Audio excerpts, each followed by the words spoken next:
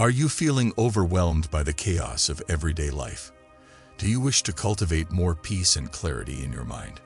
In this video, we're diving into the world of Stoicism, a philosophy that teaches us how to navigate the ups and downs of life with grace and resilience. Lesson 1. Stop making excuses. The hidden bonds that confine us to mediocrity are excuses. We essentially forfeit our agency and relinquish control over our life when we make excuses.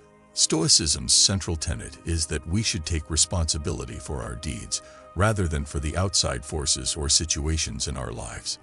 If you constantly place the blame for your circumstances on other people or outside forces, you deprive yourself of the opportunity to learn from your mistakes and accept responsibility.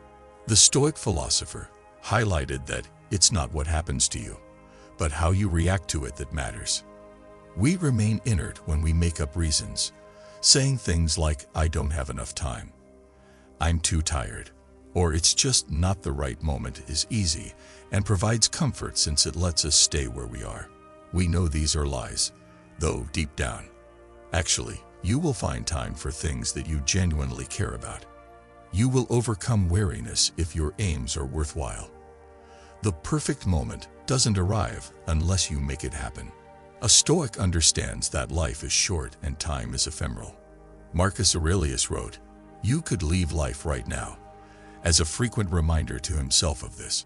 Allow that to guide your actions, words, and thoughts. Time is of the essence. Seek out reasons why you must do something, rather than reasons why you can't.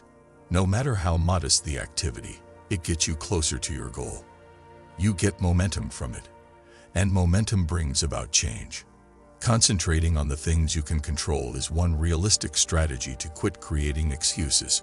Stoicism holds that the distinction between what we can and cannot change is made easier by the duality of control.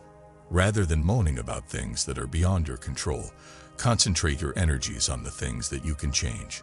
This change in viewpoint gives you more power and helps you to understand that even if you can't control everything in life, you can still choose how you will react and make decisions. Excuses deprive you of your dreams. They persuade you that taking the easiest route is the best one. But in actuality, the hardest pathways frequently result in the biggest benefits. So give up making excuses and accept the task. You won't believe how your life will start to change once you stop rationalizing inaction. Lesson 2.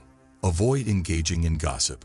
Gossip is a harmful habit that ruins your peace of mind and impairs your judgment, not just idle chatter. According to Stoic philosophy, gossip is a symbol for life's distractions and our superficial fixation on unimportant matters. The impoverished person is not the one with too little. Rather, it is the one who yearns for more. In certain ways, gossip is a want for more approval, more attention, or a diversion from our own inner selves. Talking about unimportant matters with others causes your thoughts to become distracted.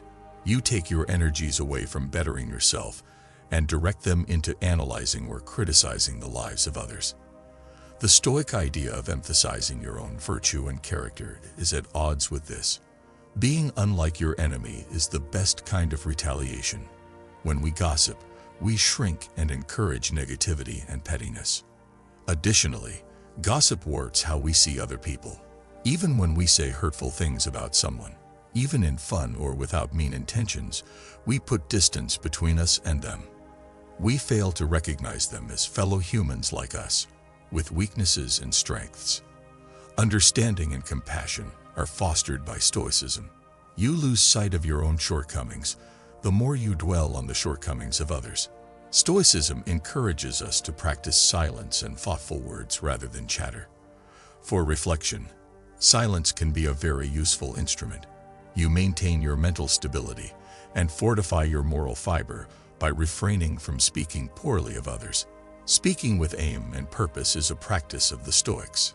It is preferable to keep your words to yourself if they do not further the common good. Lesson 3. Have self-confidence. Stoicism teaches us the value of having faith in ourselves, not in a conceited or shallow way, but in our ability to persevere and thrive in the face of adversity. The Stoics held that the mind had the ability to influence reality and that human character is strong.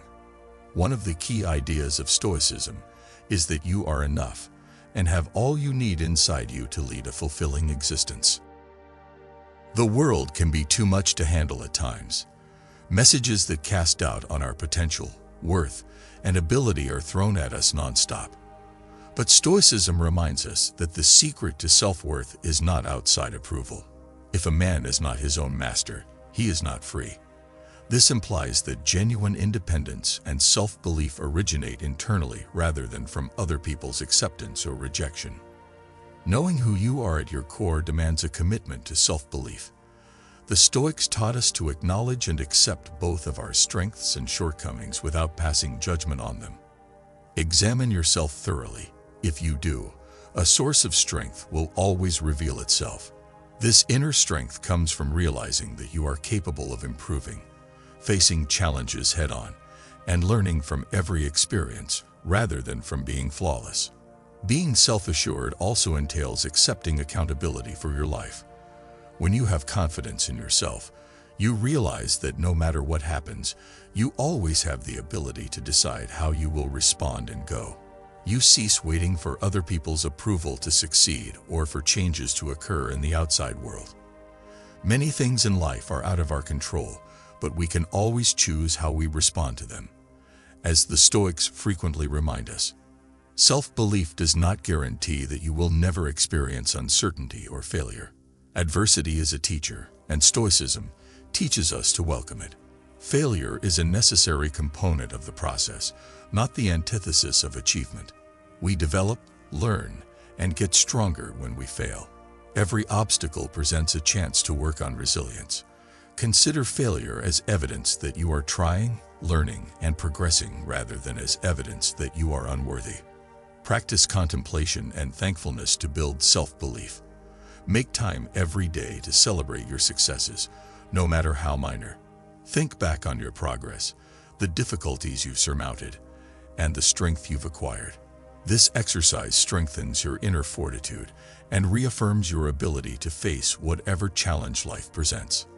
Let go of your need for approval from others and your self-doubt. When you have faith in your ability to control your life, you'll discover that opportunity rather than constraints arises in the outside world. Lesson 4. Embrace your failure fear. Fear of not succeeding is one of the most prevalent barriers to human development. We put off taking chances or going after our goals out of fear that we could fail. But Stoicism tells us that failure is something to be welcomed rather than something to be feared. Failure is seen by those with a Stoic perspective as a necessary part of life and as a springboard to success and wisdom. Just as labor strengthens the body, difficulties strengthen the mind. Put another way, we get stronger the more obstacles and struggles we overcome. A common cause of dread of failure is a false perception of what failure actually entails. Failure is a transient experience that aids in our learning and development, not a permanent state. The Stoics serve as a reminder that it is our reactions to our setbacks that define who we are. Failure is something we should avoid at all costs since it prevents us from growing.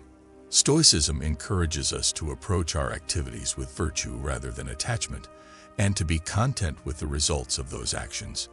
Epictetus emphasized that effort, not outcome, is the only thing within our control. We may overcome the crippling fear of failing by concentrating on the process and the work we do. Both failure and success are fleeting. What lasts are our growth and integrity. Anxiety of not succeeding is frequently linked to anxiety of being judged by others. We fear that if we don't succeed, others will think less of us or our competence. Stoicism helps us to let go of other people's opinions. The Stoics held that we have no control over other people's opinions, so we shouldn't care what they think. It is important that we uphold our own morals and beliefs. Stoicism also exhorts us to engage in the discipline of premeditation of evils. This entails preparing yourself psychologically for the potential for failure prior to it occurring. You lessen the emotional effect of the worst-case situation when it really happens by planning for it. This approach suggests that you be mentally ready for bad things so that they don't surprise you, rather than dwelling on the bad things that might happen. You will be more eager to take chances, more receptive to learning, and ultimately more successful in your undertakings if you can let go of your fear of failing. Lesson 5.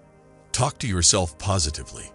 The internal dialogue we have with ourselves, or self-talk, greatly influences how we feel, act, and view the world in general. Stoicism gives the intellect and our ability to control our ideas a lot of weight. Our self-talk has the power to either strengthen or weaken us. We can connect ourselves with Stoic ideas and develop inner serenity and resilience by engaging in positive self-talk. It is not objects that disturb people, but rather the perspectives they hold about them. This suggests that our ideas and perceptions of external events, rather than the events themselves, are what are distressing us. Self-talk that is negative exaggerates problems, making them appear more difficult than they truly are. We lose sight of our potential and strengths when we criticize ourselves or dwell on our alleged shortcomings. Ignoring difficulties or acting as though everything is all right are not aspects of positive self-talk. It all comes down to interpreting your experiences in a way that encourages rather than deters you. Marcus Aurelius constantly reminded himself to think only on virtue and reason, understanding that bad feelings and self-defeating thoughts impair judgment and erode resolve. The first step in using positive self-talk is to become conscious of your internal dialogue. Recognize when you are being unkind or judgmental to yourself. Stoicism encourages us to treat ourselves with kindness, not in a way that condones vice or laziness, but rather in a way that recognizes our humanity. Since we are all fallible, mistakes will inevitably be made. Errors happen to everyone, but continuing in error is demonic. It's acceptable to make mistakes. Nevertheless, what matters is to grow from them, and to treat oneself with the same compassion we would extend to a friend in need. Using neutral or uplifting language to substitute disparaging remarks is one technique to engage in positive self-talk. The way you talk to yourself affects how you perceive the outside world. Rather than saying, "I'm not good enough," say, "I'm doing my best, and I can improve," or "I always fail." Say, "This is a learning experience."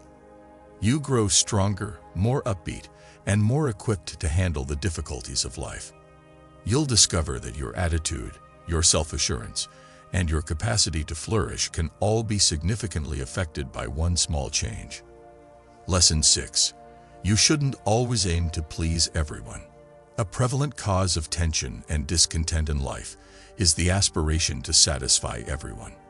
In an attempt to win others' acceptance and recognition, we frequently go above and beyond. But Stoicism tells us that this is a useless and pointless endeavor. You have no control over other people's emotions, and attempting to please everyone can only lead to disappointment and self-betrayal. Don't waste any more time debating what makes a good man. Be one. This serves as a reminder that living by our own beliefs and ideals, rather than continuously seeking acceptance from others, is our main duty. We have no influence over other people's opinions. We are in charge of our behavior, how we react to circumstances, and how we live our lives in accordance with our values. Making everyone happy frequently results in sacrificing your own wants and goals. Instead of being according to your own nature, you wind up living up to the expectations of others. Stoicism places a strong emphasis on the idea of being authentic and aware of oneself. First and foremost, embrace your identity and then dress accordingly. You are not influenced by the passing opinions of others when you live genuinely. Knowing that you are leading an honest life brings you inner peace. The Stoics recognized that it's okay if not everyone agrees with or approves of your decisions. The entire planet is my nation. I was not born for any one place. This implies that we are not here to satisfy a particular set of individuals or to conform to limiting expectations. We are here to live completely, to learn, to develop, and to make our own special contributions to the world. Giving up on the desire to please everyone will release you from the stress of continuously looking for validation. It enables you to concentrate on what really counts: your personal development, your own goals, and your own welfare. Giving up on trying to satisfy everyone gives you the confidence to set limits, say no when it's appropriate, and order your priorities. We learn from Stoicism that it is likewise difficult to satisfy everyone. It is impossible to please every individual, no matter how hard you try, as they all have distinct values, tastes, and expectations.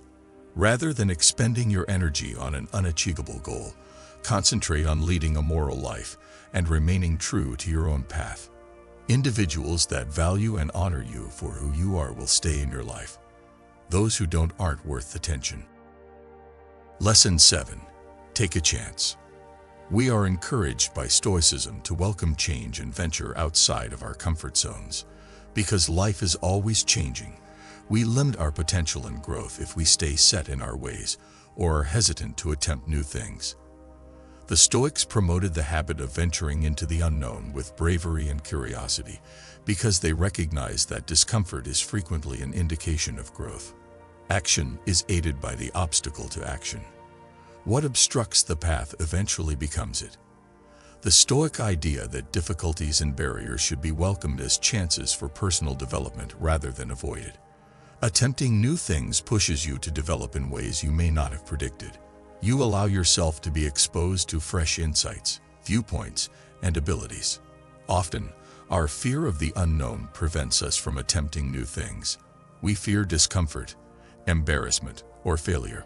We learn from Stoicism that these anxieties stem from our attachment to uncontrollable outcomes. The Stoics remind us that our effort and attitude are the only things we can control. We free ourselves from the fear of failing when we put more emphasis on the process than the result. Challenges are indicators of a person's character. We learn new things about ourselves through attempting new things, including our talents, weaknesses, and ability to adapt. Whether or not a new experience is effective, it broadens our knowledge and comprehension of the world and ourselves. Attempting new things also aids in our escape from monotony and ennui. We cease developing when we carry out the same actions every day. The Stoics held that lifelong study and personal development were essential. Continue learning how to live as long as you are alive. Life is a never-ending journey of discovery, and every new encounter advances us. Start small when experimenting with new things. You don't have to make big adjustments right now. Start by trying something new, such as taking an alternative approach to an issue, taking up a new pastime, or striking up a conversation with a stranger. You will grow more adept at accepting change and uncertainty the more you practice moving outside of your comfort zone. Lesson 8. Don't give a damn about what other people think. The Stoics placed a strong emphasis on letting go of things beyond of our control and concentrating on what we can manage. The opinions of others is one of the things that we can most definitely not control. Although it's normal to crave reinforcement and approval from others around us, obsessing over other people's opinions might divert us from our own principles and objectives. We all care more about other people's opinions than our own, but we love ourselves more than they do. This never ceases to astonish me. You become a prisoner to other people's expectations when you give too much thought to what others think. It's possible that you'll start making choices that align more with the wishes and beliefs of other people than with your own. This results in a lack of sincerity, internal conflict, and discontent. Living by our own values rather than the whims of others is encouraged by Stoicism. Accept that you will be perceived as silly and ignorant if you wish to get better. This does not imply that we should try to enrage or alienate people. Rather, it means that when we are doing what is right for us, we shouldn't be frightened of being misinterpreted or condemned. Other people's opinions are frequently ephemeral and derived from their own prejudices, insecurities, and misconceptions. We give up control and let other people decide how happy we are when we put too much value on them. Regardless of what others may think, the Stoic method focuses on leading a morally upright life, in accordance with our own principles, believing that this is the way to true fulfillment. To learn how to let go of the urge for acceptance, remember yourself that while everyone has the right to their own opinions, you are not defined by them.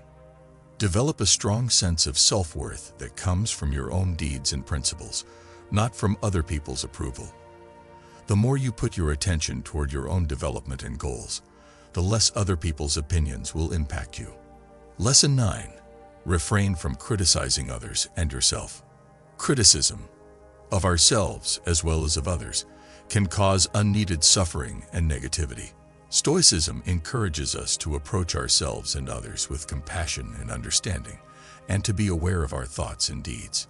Serious self-criticism breeds fear and self-doubt, whereas severe criticism of others breeds division and judgment. The color of one's ideas becomes infused into one's spirit. This implies that our thoughts influence our internal environments, which in turn influences our external experiences. When we constantly criticize ourselves, we cast limitations and negativity on the world. We prevent ourselves from growing and fulfilling ourselves by concentrating on our shortcomings rather than our potential. Critiquing others fosters a judgmental and divisive worldview. Stoicism emphasizes that everyone is on a unique path of development and learning, and that we are all interconnected. Be tough with yourself and tolerant of others.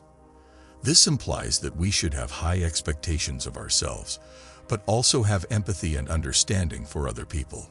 Criticism frequently originates from a position of fear or insecurity. We frequently criticize ourselves because we worry that we won't measure up. It's common for us to project our own fears onto other people when we criticize them. Understanding these patterns and substituting compassion for criticism are skills that Stoicism imparts. Gratitude and acceptance are two practices that can shield oneself from criticism. When you catch yourself being too critical of yourself, stop and consider your blessings. Pay attention to your own and other people's strengths. Recognize that no one is perfect, including yourself, and that everyone is doing the best they can with the information and tools available to them at any given time. Your life will drastically change if you let rid of these 9 things: justifications, rumors, self-doubt, fear of failing, negative self-talk, the need to please everyone, fear of trying new things, worrying too much about other people's opinions, and criticism. True contentment and tranquility originate from within. As Stoicism teaches us, when we connect ourselves with wisdom and virtue, you create space for development, fulfillment, and a stronger sense of purpose when you let go of these obligations. Every action is a discipline, a daily commitment to leading an intentional and aware life. You'll discover that life gets lighter, more meaningful, and happier when you let go of these challenges.